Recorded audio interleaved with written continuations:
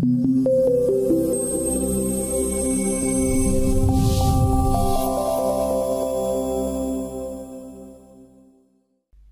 this video we'll show you how to print out labels of each part in Polyboard. If we go to File, then Label Setup, all these options in the bottom half are to do with how the labels are actually printed out. Let's just focus here on the top options. So we can select to have labels printed of all the parts that are made from bar materials, all the parts that are made from panels. And for our panel parts, we can show details of the edging that's required by having this box ticked, and we can also show a picture of the part with this box ticked. Let's leave those selected. We have labels format options here as well.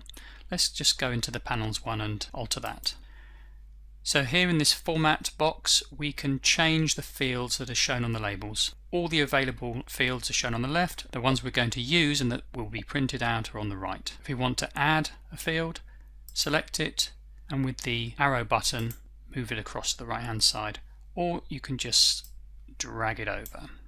Let's add all the fields that relate to showing our edging on the labels. We've also got cabinet itself, reference, dimensions and thickness already selected. For the reference or any other field you can select it and then go into options, alter its font, but more importantly you can have it printed as a barcode if you wish. So let's have that selected. OK, OK again, and OK. Now over in the File menu we'd print the labels, but let's just do a labels preview for now. And here we see them all pop up. Let's go in a bit closer. So for this label we've got the part shape because we selected that. We can see the edging on the bottom and the right because there's the edging material specified. That shows it's on the bottom and right of this panel. The thickness, dimensions, that barcode of the reference, and the name of the cabinet, Sloped Wardrobe. Thanks very much for watching. Goodbye.